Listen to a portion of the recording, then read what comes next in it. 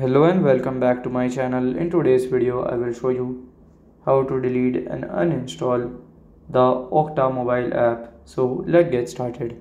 So just press and hold right here. Click on this I button and it will open the app info.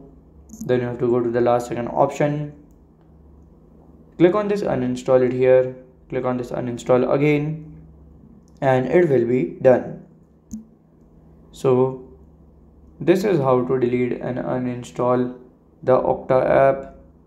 And if you find this video helpful, make sure you like, subscribe and share the video. Thank you for your watching.